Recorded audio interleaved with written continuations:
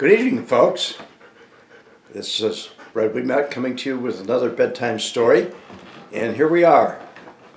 It's April Fool's Day, but this is not a fool joke. This is really, or fool story or joke.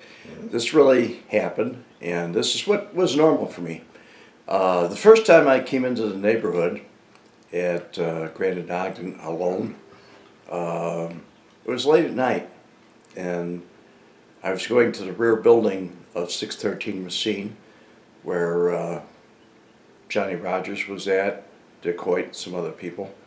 But anyway, it was late in the evening, and as I was driving along back through the alley that went back there, to the right was Wagon Master, Jimmy Cozzo's enterprise.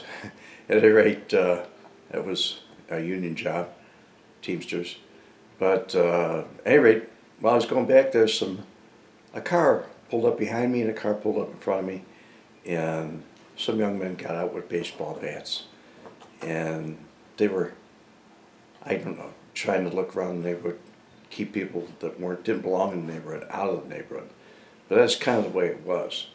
And later on, as everybody got to know me in the neighborhood, nobody stopped me or bothered me. They would wave to me and say hi to me, that's all. I very seldom went into the neighborhood. I mean, it was like maybe once a month or something like that. But everybody got to know me pretty good.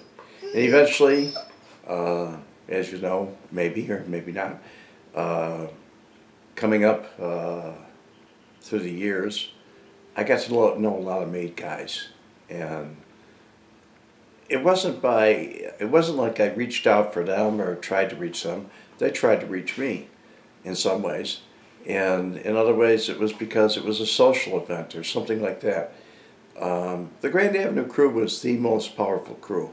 And if you look back at going back to Milwaukee Phil, going back to some of the other people, it was a different crew. I mean, those people they kind of had a license to go anywhere. I mean, I remember when Vince Solano used to go into see Lombardo. Enjoy Lombardo jail. But anyway, as we go on, I want to give a message to you folks.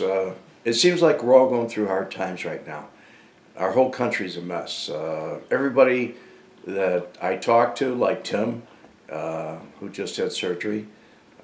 Tim, your book's on the way, by the way. It's good. It'll be out to you. I'll definitely send you an email or notice of the tracking number.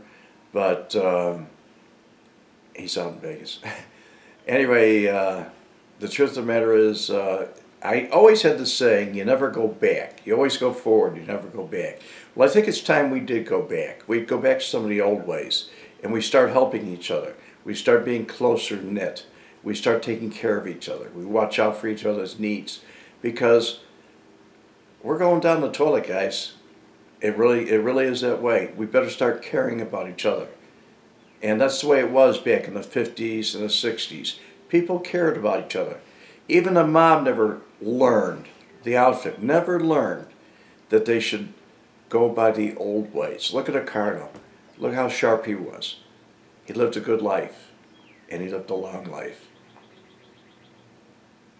So that's my message today, and I hope it gets out to you. If it doesn't, I tried. Anyway, April Fools. God bless y'all. Bye now.